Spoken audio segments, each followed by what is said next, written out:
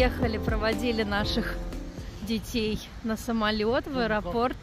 И пойдем в Макдональдс. 1000 лет здесь на завтраках не была.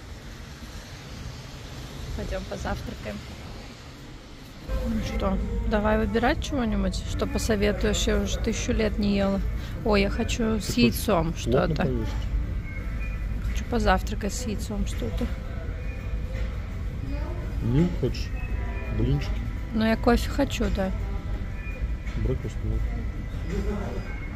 Сколько он стоит? 4,50? Нормально. Вон, заваривать не будешь? Кофе. С парком. Суетятся, работают. Людей мало, поэтому персонала тоже мало. Сейчас идет только меню, которое на завтраке.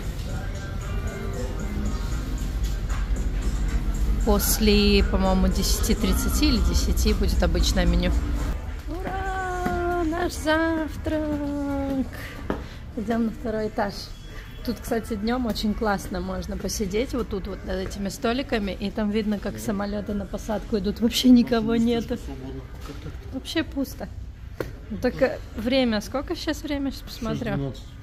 6:15, если быть точным. 6:15, конечно, нету никого. Вот. Даже с видом. Вот, делаем распаковку. Кофе. Можно собирать эти стикеры. Бесплатно потом получить. Салфетки.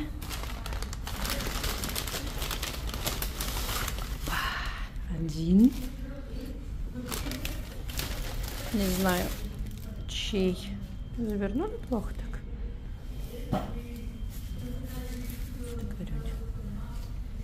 Ну что это там у нас? И кетчуп нам там надавали. Нам это пока не надо. А Игорь, он мне блинчики не брал? Что это такое? Почему она в перевернутом виде? Смотри. Яйцо, кетчуп, бекон. Ну, иногда можно. Приятного аппетита.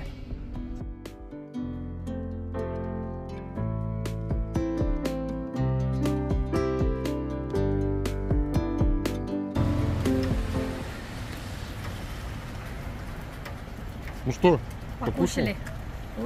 Вкуснятка! Что делаем? Никому часто такое не советую. Поедем прокатимся, погодка сегодня так себе. И хотим посмотреть, как взлетят детки наши.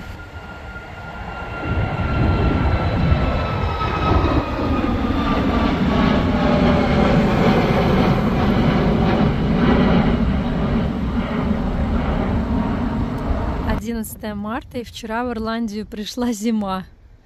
Я думаю, что ненадолго, но все же. Даже горы, смотрите, горы в снегу. Сейчас приближу, покажу вам.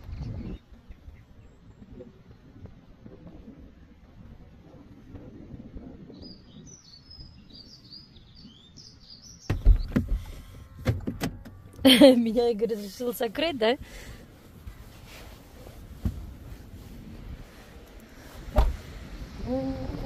Ветерок, конечно. Мы тут единственное, наверное, в субботу в 7 утра. Сколько время, сейчас скажу точно. 7:20. Прохладно. Ой, какой ветер.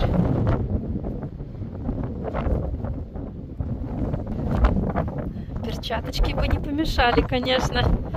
Игорь в байке, блин. Мне смотреть на тебя холодно.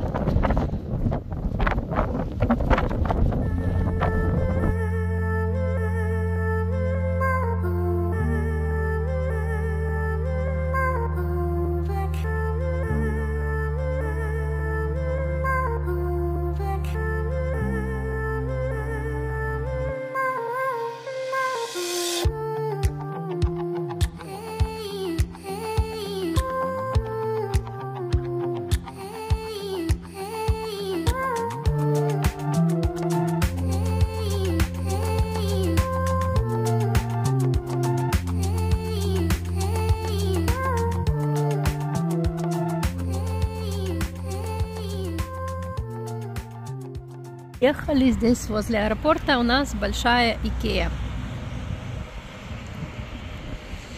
Нам так конкретно ничего не надо, ну пойдем посмотрим.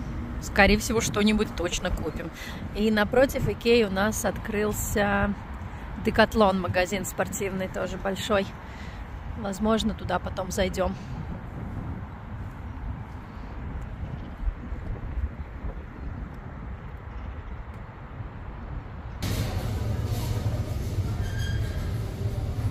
Вот мы уже в Икее, потом пойдем что-нибудь покушаем. Тут кафе, там уже люди в очереди стоят. Много показывать не будем, так пробежимся. Беспроводные зарядки, 13 евро. Какой-то гейм-уголок здесь сделали, что ли? Клавиатура, лампы. Давненько мы тут не были.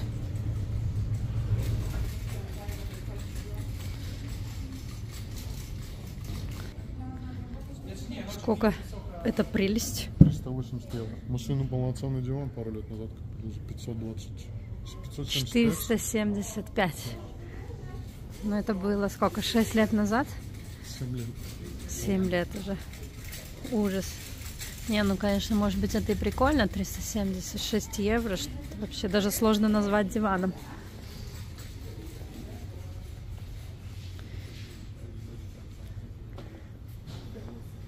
Ну что? Пробуем. Я остаюсь. У каждого по комнате. Да, классно, конечно, в Икее пока здесь никого нет, они только открылись. Ты все... Давай, врубай, что показывает. 380 вот евро это стол стоит. И каждый стул отдельно по 70 евро. 380 евро, и он раскладывается еще. Вот это комнатка с каминчиком. Маленький сад. В сад. И по 25 евро. Сейчас чихну. Ой, спасибо. Ну, на любой вкус. Этот более в темном цвете. Лианы. Конечно, классно Икеа придумала, что они вот так вот делают уже готовые варианты комнат. Если фантазии не хватает, можно просто сделать так, как у них. 1,5 штуки. Ага, вот такой диван мы покупали сыну. А, нет, этот не раскладывается. Еще мы брали, чтобы он раскладывался. Где он? 1250. Что с ценами? Мы здесь не были уже лет 5. Нет, это не... Это тоже, ну, такое, он не раскладывается. Мне даже интересно сейчас найти и сравнить. Я понимаю, что, конечно, цены меняются. Ну, прям настолько.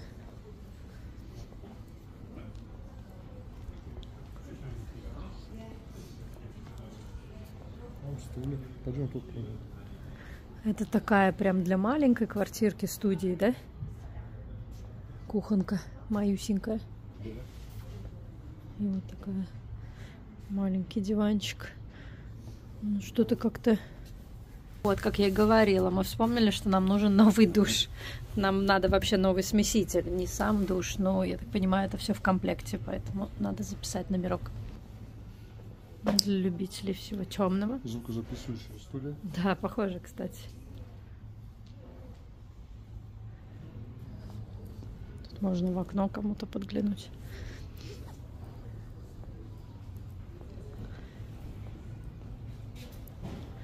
€95. Такое ощущение, что 90. на картоне. Серьезно? Спиной чувствуешь все. Настолько плохо. Сколько цена? Ну, твердый. А цена? 429 евро. Что-то мы, по-моему, как мы удачно ремонт сделали, да, 7 лет назад? Вот диван раскладной, как мы один купили. Да, да, точно. Посмотрим. 475, да, конечно. 765.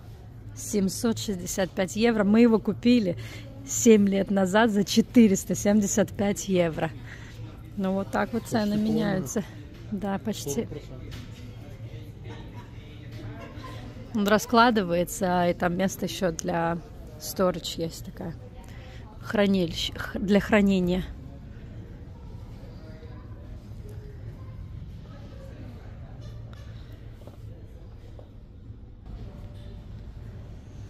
Классно они придумали вот этими стрелочками. Это просто лампы. Не знаю, во всех это Икеах или только здесь. Ну, я думаю, скорее всего, во всех это стандартно должно быть. Интересные такие. Сделали подсветку здесь.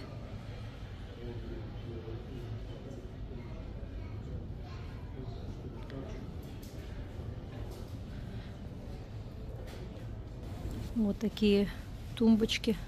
356 евро. 3. Цена 379. 355. 310. Вообще простая. Это, я так понимаю, вот это полностью вся секция. 872 евро. Так, более модерн. 600. О, и горюня в зеркале. Такая секция, вот это вот 1220. 1220 евро. Кто соскучился по Икее? Цена очень выросла. 595. Да, мы здесь не были давно. Я реально очень рада, что мы хорошо сделали ремонт, так как нам нравится 7 лет назад, когда цены были значительно меньше. Да. Я теперь еще не скоро, но хочу, наверное, ремонт делать после того, как я посмотрела на это. 150. Это вот эта тумбочка, я так понимаю, для обуви.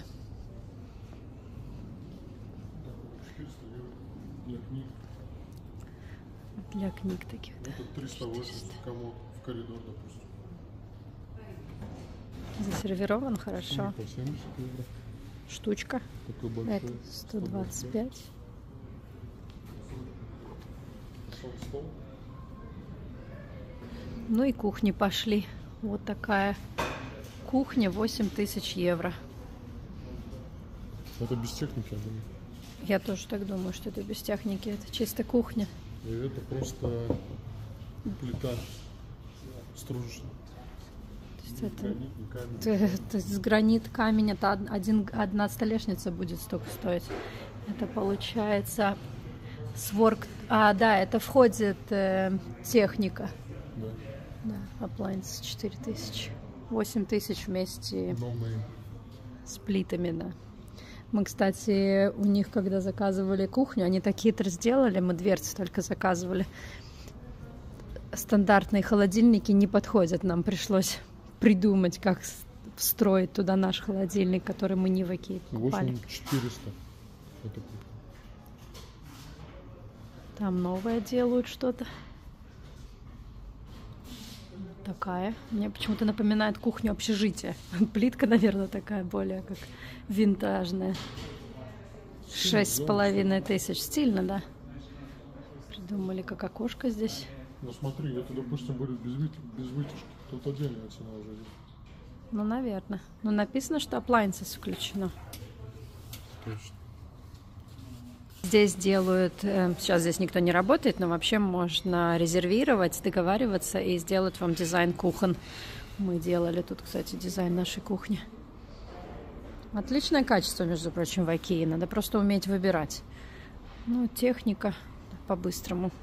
Название фирмы этих не знаю. 250, 515, 515. А плюс, кстати, это 479, я думаю, это старый еще. А плюс вряд ли сейчас будет. Сейчас новые параметры, помнишь? Да, стандарты уже новые. 515. Там плиты уже. Вот такие. 836 евро. На 2 двери. Раздвижной шкаф. Пойдем возьмем что-нибудь перекусить. Можно взять завтраки. Обычный завтрак 4,25. Маленькие 3,25. Ирландский завтрак. Можно взять такие салатики. Лосось копченый 3,50. Холодного копчения. Креветки с тостиком 3,75. Моцарелла тарелка 2,95. Сэндвичи 4,50. Тут сэндвичи 3,50. И вот такие сэндвичи 4,95. Салатики можно взять. А, это салаты 4,95. Вот эти холодные. Ну и десерты 2,50. Такие. Желе 75 центов. Это, не знаю, как мусс какой-то. Такие тортики. И вот это. Тоже все по 2,75.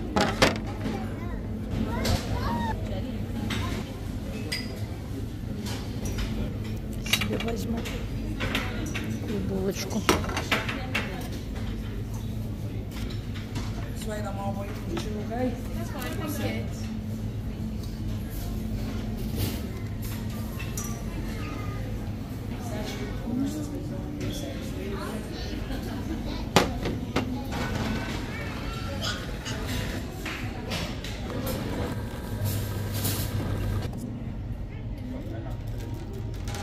Ну вот такой завтрак нам обошелся 13 евро. Возьмем еще для латте такие стаканчики. У нас они есть, но маловато. Надо взять еще. Сколько возьмем? 2, 3? Бери 3. Кстати, по евро, так как они и стоили. Еще у нас сломалась открывашка для консервных банок.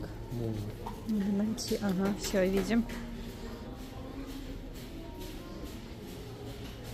Кастрюли.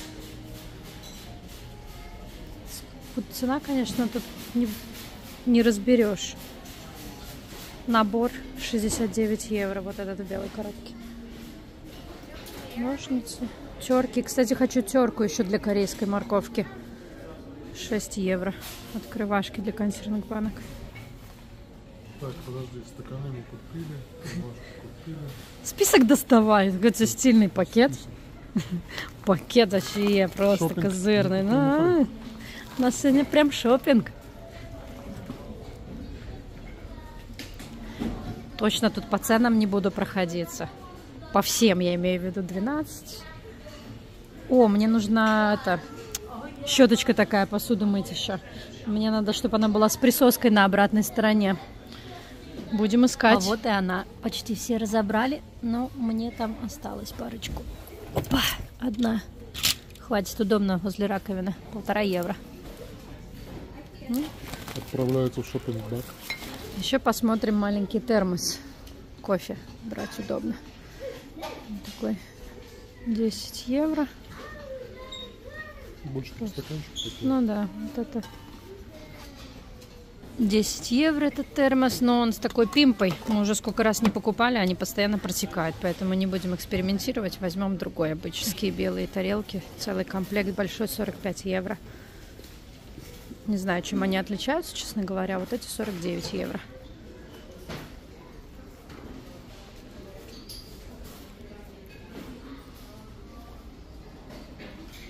Простыням. Это наволочки для подушек. Знаю, многим нравятся икеевские простыни. Так, сейчас надо найти, где они.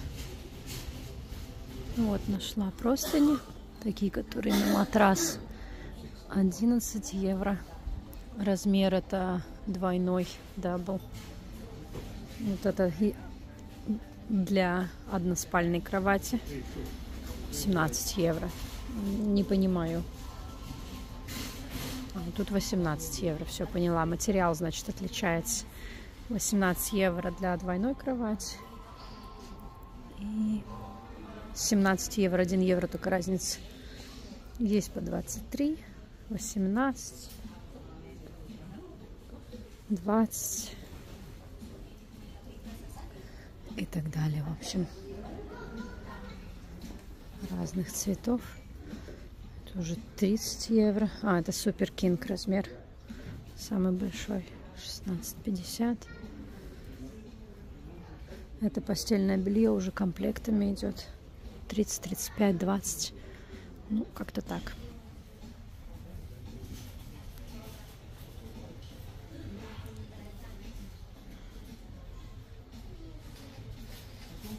Уже ванны. О, полотенца 10 евро. Маленькие. Банные принадлежности здесь 8 евро цены. 8. 6,50. Это уже, наверное, поменьше. 17. Коврики для ванн. 15. 6,50. Совсем такие простые. 6 евро. Чтобы не скользить, подстилки такие в душевую кабину и ванну. 8. О, кстати, гостевые тапочки. Да это классные. Наверное, нам надо взять. У нас закончились все гостевые тапочки. Возьмем большой размер и возьмем один поменьше. Какой-то размер? Small, medium. Отлично.